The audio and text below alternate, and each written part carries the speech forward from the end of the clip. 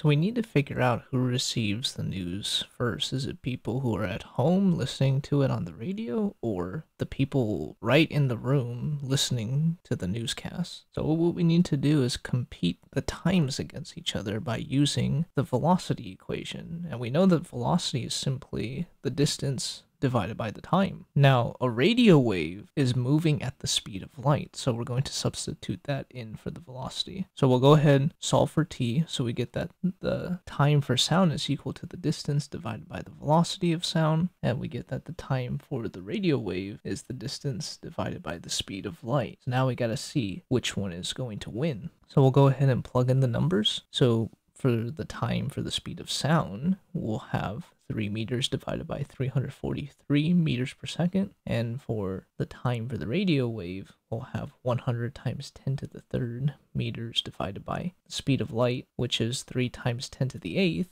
And bam, this is what we get for the time. So as you can see, the radio wave is the faster time. So the people who are 100 kilometers away will receive the news first.